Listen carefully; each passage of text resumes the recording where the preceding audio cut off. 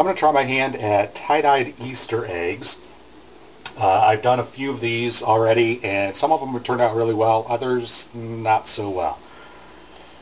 So I've got 3 eggs here in a colander that I've already hard-boiled, and I'm just going to splash these with a little white vinegar, just plain old distilled white vinegar.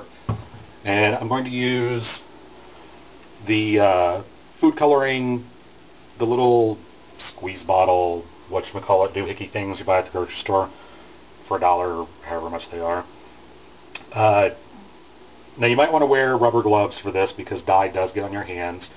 I don't mind it so much, so I'm not going to. I'm going to start with the lightest color, which is going to be yellow. These particular ones I'm going to do yellow and blue. And you just want to drop 1 drop of food coloring on each egg there. And you want to be careful with these so you don't crack the shells.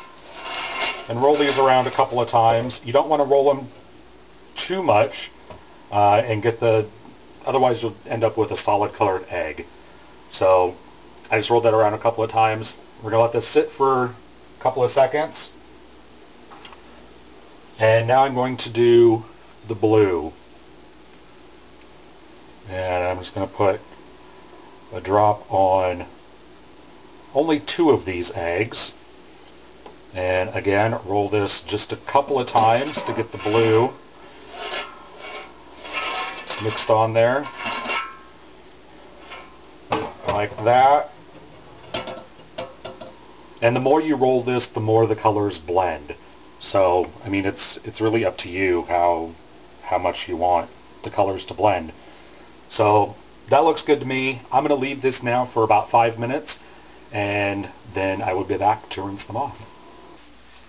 Alright, so these have sat for about 5 minutes. I'm just going to run these under the water here, and I've set up a piece of styrofoam there with some toothpicks in it so I can set the eggs right on top. That way the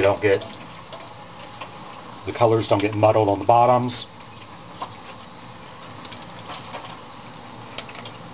Just like that.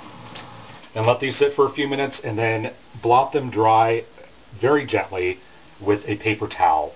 You don't want to smear the color off or wipe the color off. And then you want to let them fully dry for at least a few hours. And then you're pretty much done. You have tie-dyed Easter eggs.